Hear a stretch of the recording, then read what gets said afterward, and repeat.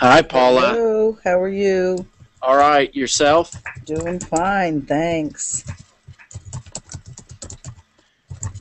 So, is fourth grade chat just finishing up? Yeah, I told them I wasn't going to participate much though, because I was looking at your class stuff and at your Yeah. wiki, and so I just jumped on for a few minutes and then said, "That's it. That's all I'm doing." What that may be something else that you talk about with the pre-service students in here is your fourth grade chat. Okay, great.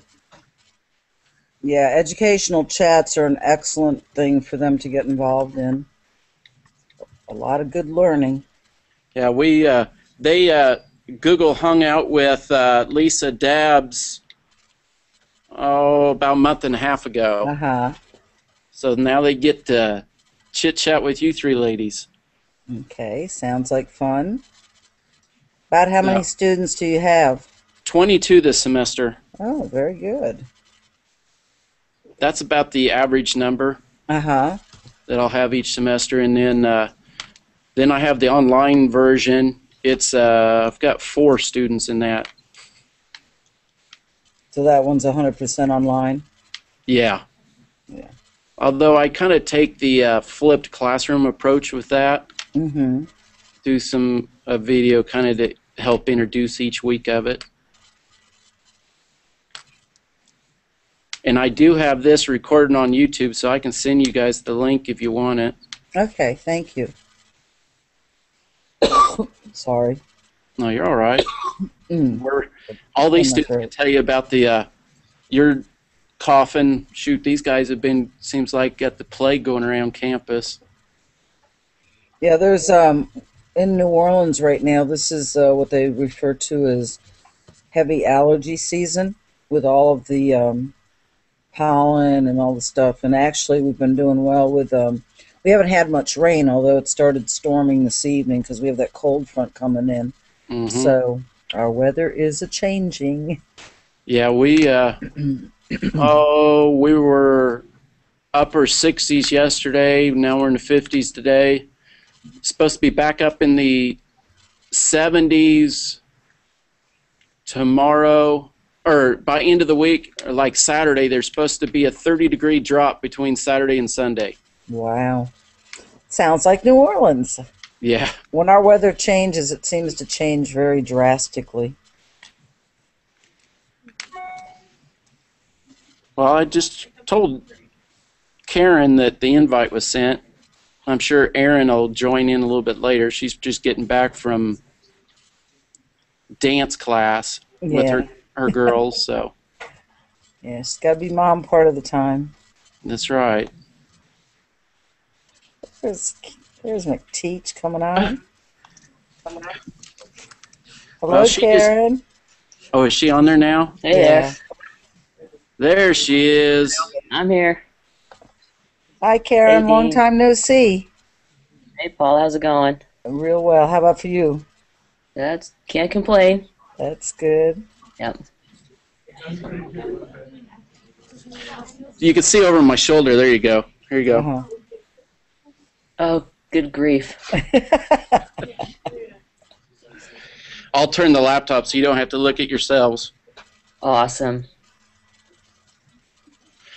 Well, it's almost 8 o'clock, so I'll go ahead and get things started. We'll turn the camera on the rest of the class here in a moment, but I'll let you two ladies take turns introducing yourselves. They have access to the back channel to ask questions as we kind of go along too, and I'll monitor it as well, or moderate it as soon as I can too, while you ladies are talking. But one thing that I know I put in the chat for you to think about is just talk about where you guys see education going in a 21st century, you know, what a 21st century classroom looks like. And I'll also go ahead and give you the last question that for you to answer in our discussion, and that's, how do you choose to matter as an educator? Huh. Nice. You know, from that Facebook group, Right. Choose to Matter. Choose to matter. Because That's a good group. Karen's got the cool bulletin board thing going. So, all right, I will just turn this mic up a little for him, but I will turn it over, and one of you ladies can go first. Go for it, Paula. Okay. Hi, everyone in Dean Mance's class. My name is Paula Naugel, and I am a veteran fourth grade teacher in a suburb of New Orleans, Louisiana. Actually, this is year number 37 for me. So I've been around quite a while. I've seen lots of changes in the public education system. I think back to my first class that I started with a long time ago, and I have to laugh at how absolutely awful I was as a teacher back then. And the reason that I stay in the classroom right now is because I am 100% hooked on technology integration. It is what makes me absolutely love going into my classroom every day. And my students, even though they're fourth graders, and we are limited with a lot of things because of their age, there are websites out there that I can use with them that are designed for students who are under the 13 age limit. And I saw by looking through your class wiki that you are members of an Edmodo group. And I use Edmodo with my students as my learning management system with my fourth graders. And guess what? They think they're big kids because they like how it looks like Facebook. So they love that. We Skype about once a week with other classes around the United States and the world. And this year we're actually starting to do some Google Hangouts. So it's all, and then they have their own kid blogs and things like that. So that's what I do. Oh, and I teach math, science, and social studies this year. Well, I don't know how I'm supposed to follow that. Oh, come on, Karen. I'm going to preface this by apologizing in advance because my cat has discovered that I am in the den, and anytime I vacuum the floor in here, he comes in and he claws it up, so I might have to throw things. Anyway, my name's Karen McMillan. I teach, I'm the homeroom 7th grade teacher at a nearby Catholic school. Very nearby, actually. I could throw a baseball from my bedroom window and hit my classroom, which is great because I have an 80-second commute. But this is my 7th year in the classroom, and I'm still not sure this is the right place for me. I'm leaning towards working more with teachers. I really like helping teachers learn new technologies because honestly it's a little bit more challenging to teach the teachers to use technology than it is to teach my students who are 12 and 13 years old. I love Dean's question using the how we choose to matter in our classroom with our kids. Are we answering that now, Dean, or are we holding off to that for that? I'll leave it up to you. You can choose. You can answer now or address it at the end. Okay.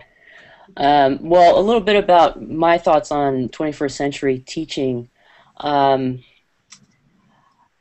think the most important thing that I can teach my kids is how to be adaptable, how to be willing to change and roll with the tide, so to speak, because technology changes so quickly. If they don't know how to adapt with the change and kind of roll with the punches, they're going to get lost. Things change really quickly in technology, as I'm sure we've all noticed. What was your favorite app today is going to be the app that tomorrow is disappearing. So you need to be able to figure out, okay, well, what am I going to use now? And